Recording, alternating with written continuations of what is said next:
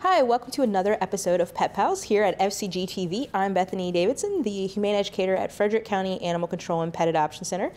Animal wrangling for us is our volunteer coordinator, Sean Snyder, and we've been doing a lot of dogs lately, and we do have something a little different for you, especially for all those cat lovers who may be disappointed when they tune in. We have a cat for you today, and Anthony is just one of many cats that have become available in recent weeks on our cat floor. I counted not that long ago, and it was almost 40 cats now, and while the majority of them are still adult cats like Anthony, we do have 2 litters of kittens that are currently on the adoption floor.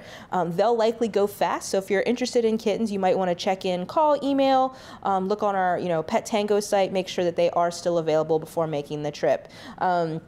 Anthony is super sweet and super handsome and very confident, and just like I fell in love with him like right away. There's nothing not to like about Anthony.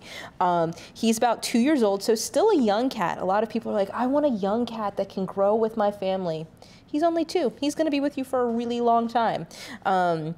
He is a larger cat, weighing in at about 16 pounds, so possibility of maybe a diet being beneficial for him, but there's more to love, and he is quite comfortable cuddling, being on a lap. I think one of the volunteers yesterday was sitting with him. He was sitting right close to her on a little bench, so definitely pretty easygoing, settles into new environments really quickly. He's never been up here before.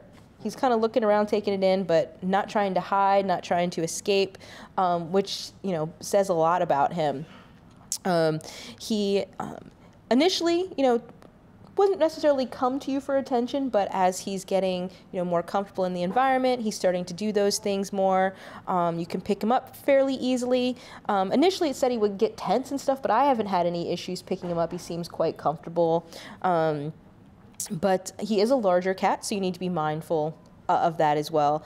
But he's, super friendly. He's loves attention, but, sometimes prefers to keep his feet on the ground. So how do you think he'd do with a cat friend? So I feel like Anthony would do really well with a cat friend. Number one, he came in with another cat, Mark, who is already scheduled for adoption. So they were cohabitating. And recently we moved him into the kitty cabana, which is one of our open cat rooms. And while he's not fully integrated with the cat who lives in there with him, Jorge, he's super curious about Jorge. He likes to go and hang out by the transition cage and walk around and kind of introduce himself. Jorge's still feeling a little nervous, but Anthony's like, hey, I'm a good neighbor. Let's be friends. So I don't think that he would have any trouble settling into a multi-cat home, especially with those proper introductions. If you're interested in making Anthony or any of the cats that we have currently on our adoption floor part of your family, you need to make an appointment to stop by and visit so you can get to know them a little bit, figure out which one is the right one for your household. And the way to do that is by going to visit fcac.as.me to book those visitation appointments. As you've heard me say many, many times, we have a lot of dogs available for adoption right now. Even we were at holding steady at about 20 for a while, but now we've upped that number a little bit. And a lot of people always say, why do you have so many pit bull mixes? We do still have a lot of pit bull mixes, but today we're going to introduce you to some of the dogs that we have of other breed types. And the first one that we have for you today is Bella, and she is a healer mix. She's a relatively young dog at just 11 months old, and she's super cute. She's a great size. She's not even 30 pounds. She's 23 pounds, I believe. So she's a great size, going to fit into a lot of living spaces, but she's a herding breed. She's a working dog, which means that they have a little bit more energy than maybe some of the other dogs you might see at our facility. So it's going to be important to make sure that she has some things to keep her occupied. But she did really well with her behavior assessment. As you can see, she's very focused on people. She's very interested in people, very social. She's fairly confident. She does really well when people approach her kennel. She does really well with the other dogs, initiating play, having positive body language when she's interacting with them. And she did live with another dog in her previous home. Just sometimes, needs to work on like leash walking, finishing up those house training things. But otherwise, she's a really sweet, affectionate dog. But again, super busy. So her profile does indicate that she is active. So what could her new owner do to keep her activity level give her things to be active? Sure. So, you know, making sure that she has plenty of enrichment things to keep her occupied. So sometimes that can mean, you know, different types of food presentations. So, you know, slow feeders, puzzle feeders, or busy boxes, you know, putting toys and treats in boxes and they have to kind of find them out. Dogs like this are great for, you know, actual like dog sports. So things like agility, if you have the time, she would be great for, or, you know, rally and different types of things like that that are going to give her that outlet for her energy, but also really work her mind, because a lot of working dogs are incredibly intelligent. And just overall basic good manners training really helps with that as well. It builds that relationship between the owner and the dog, helps the dog have good manners, but it gives them something to keep their mind busy and occupied. And that's going to be important, because just like, you know, a lot of people talk about little kids, when they don't have anything to do, they get into trouble. Sometimes our pets are the same way, so you want to make sure that you have what it takes to keep up with her energy level and make sure that she has that appropriate stimulation. If you think that that's going to be, you know, the right fit for you, if you want to meet Bella, obviously you want to go to that booking website and make your appointment. But you can also give us a call and inquire, make sure she's still available, and you can do that by calling 301-600-1546. Everybody loves a beagle, and we currently have two. This is one of our two beagles. This is Filbert, and he is the older of the two. He's about 5 to 6 years old, or excuse me, 6 to 7. And then there is another beagle that you can see, you know, on our social media and things like that, named Fergus, and he's a little bit younger at about 3 years old, and you can see he's very adept at, as hounds are, following his nose. He quickly found all of those treats and wanted to devour them. He is a unique dog in that, you know, he has the tricolor, which is the standard, but he does have one blue eye, which definitely sets him apart, makes him a little bit cuter. Super social, very friendly, as you can see, a little bit of a lap dog. They love interacting with people, both of them. They're very social, but they don't really have a lot of good manners training. They will jump up on you, but very gently, just, you know, attention seeking. We haven't had any like serious issues with them. We have not, they came in as strays, and we have some indication that they may be hunting dogs. So they're very quiet, which is not super usual and normal for your standard hound mixes, but because they were used for those purposes, they're a little bit quieter. But when they're mostly outside dogs, not super great with the house training, so definitely going to need a little bit of work in that department, but super easy to kind of work through, especially when they're as friendly as Filbert here is. Doesn't have any issues with most dogs, but some dogs, depending on who's walking by in the kennel, he can be a little bit more reactive. But that's why it's important to bring your dog into our facility and make sure that they're going to be a good match. But no issues with food aggression, not super interested in toys, obviously loves affection, but can be a little bit nervous in some new environments.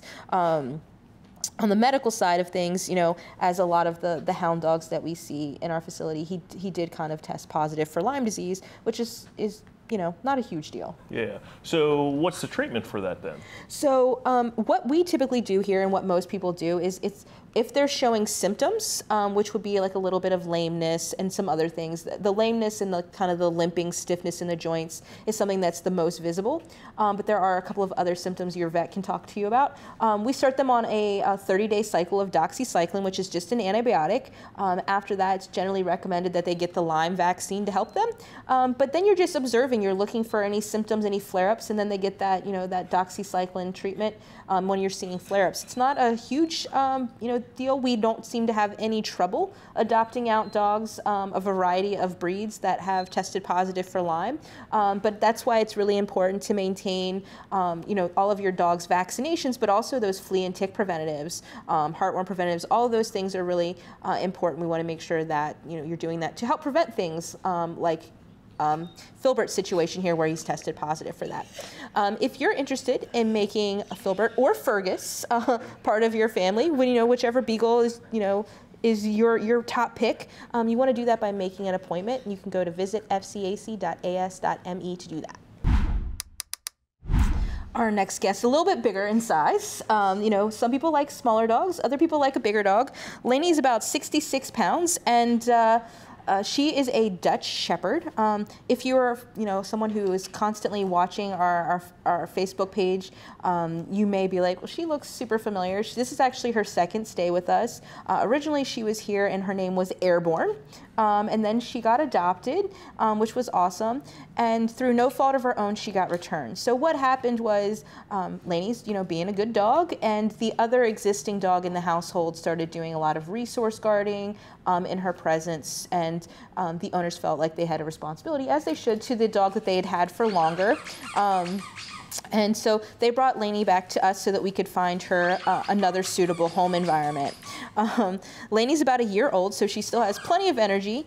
She is very trainable, but while she likes toys, or likes treats, excuse me, she seems to be more motivated by play. She's highly energetic. So, some of those things that we talked about with Bella in terms of, how to deal with a dog that's pretty busy, might also be effective for Lainey. But she does do well with her cues. She's good at learning.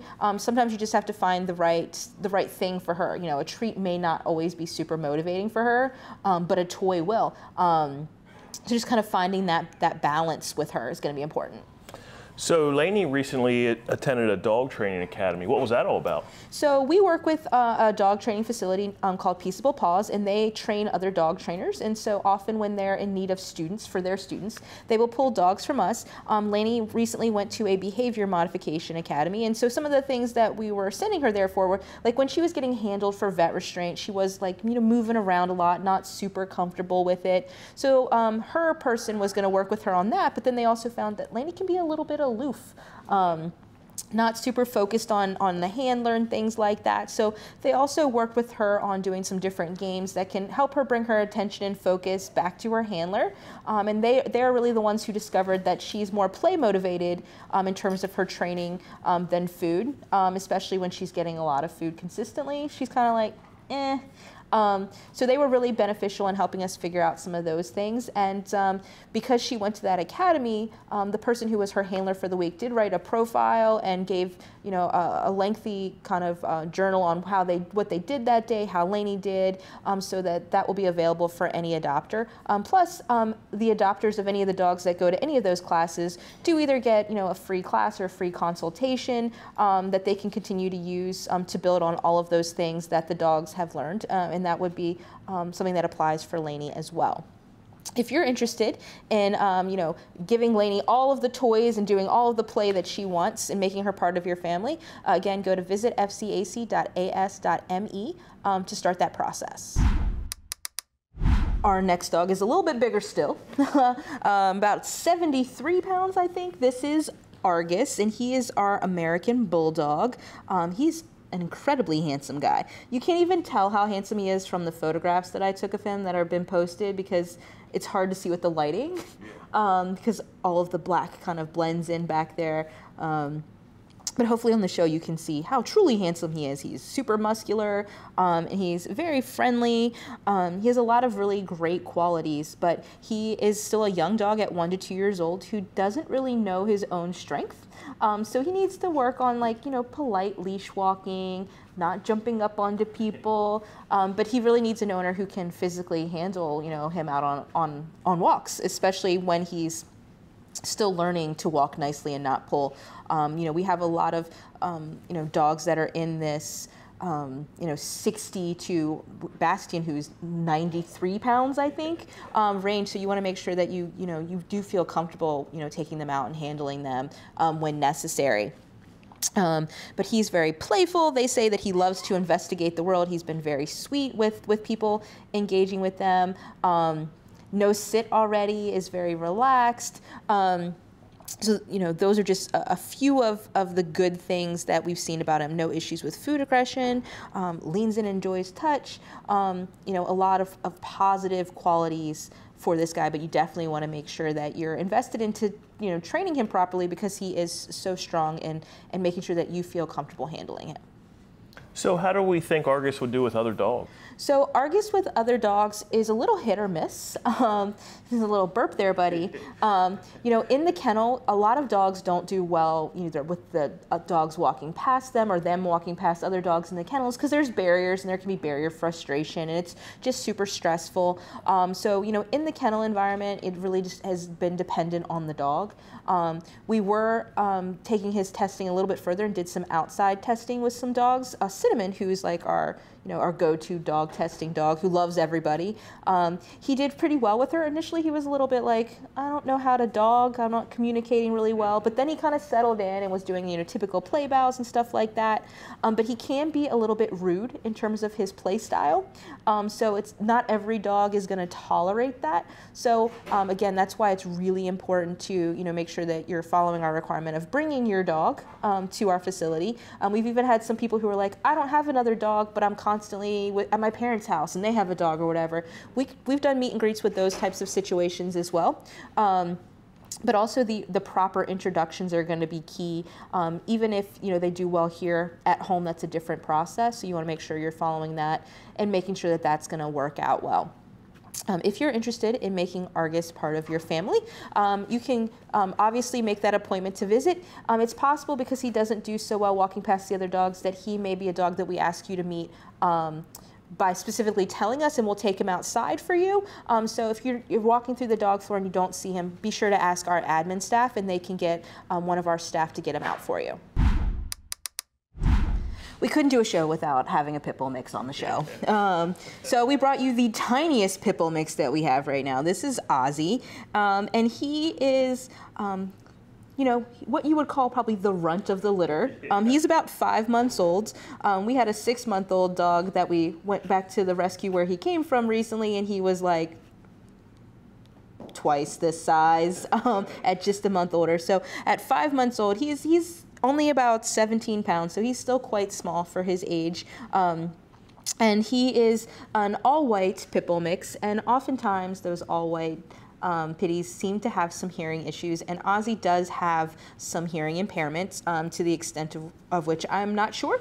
But, you know, it's hard. Sometimes it can be a little hard to get Ozzy's attention if he can't see you, because he can't hear you. He is your typical puppy.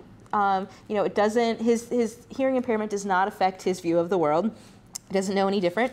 He's very affectionate, he's very playful, but also as a puppy, he doesn't have any manners yet. So he's relying on his new adopter to make sure that they teach him all of those basic good manners, you know, working on house training, obviously, as a young dog. You know, he just can't hold it for as long, and making sure that, you know, you're really implementing that training process, but teaching him not to, you know, climb all over people, or he needs to work on, you know, what is appropriate to put his mouth on. You know, we chew on our toys. But all of those things are things that you would get with any puppy, regardless of where you're adopting the puppy or the puppy's special needs circumstances. Ozzy has spent some time in a foster care, so he has been socialized in a home environment, which is wonderful.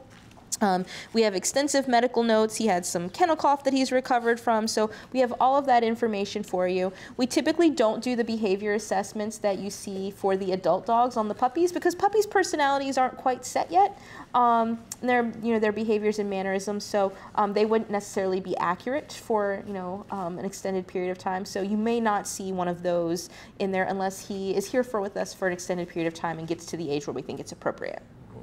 So you mentioned that Ozzy's hearing impaired. So how is training a dog like Ozzy different from another dog? So for the most part, all of those basics, you know, the things that we use, the positive reinforcement training, are exactly the same. But with a dog that's hearing impaired, you know, where we might use a clicker or give a verbal yes to indicate that he did something well, some people use like a thumbs up. The most important thing is, you know, understanding that you're going to have to use visual cues for him because he's not going to be able to hear you, and teaching him to check in with his handler. You know, we want him to keep looking at you so that you can give him those cues. Otherwise, he won't be able to get them. Teaching him a really good recall, making sure that he's always on a leash because he's not going to be able to hear, say, you know, traffic or anything like that. So there's a little bit of extra involved, but for the most part, it's the same as teaching, you know, any other dog. And we have had several other dogs with hearing impairments, and they get adopted relatively quickly without any issues. We've taken them to events. So it's just making sure that you're prepared to do those modifications. Some people create their own hand signals, some people use ASL. It's totally up to you how you want to do it, but it's possible. It just might take a little bit more patience, a little bit more time, and some creativity. If you have the patience needed to raise a new puppy, and that's what you're looking to do, you can make an appointment to visit Ozzy by going to visit fcac.as.me. We hope that you enjoyed meeting all of these adoptable pets. Again, we are starting to get into that summer mode where we have a lot of animals to choose from. So if you didn't see something that you want to make part of your family today, definitely stop in and visit anyway. There's a lot more to choose from. And we do have a special promotion that we want to make sure everyone is aware of for the month of June in honor of all of the great work that the educators have been doing this school year. Anybody who works in a school system, college, public school, private school, whether you work in the cafeteria, or you're a teacher's aide, or work in the office, all of those wonderful people are going to be able to adopt a dog or a cat or any animal for free during this month, the month of June. So if you are in the educational system and you're looking to add to your family, definitely stop by and visit us as well. Thanks for watching.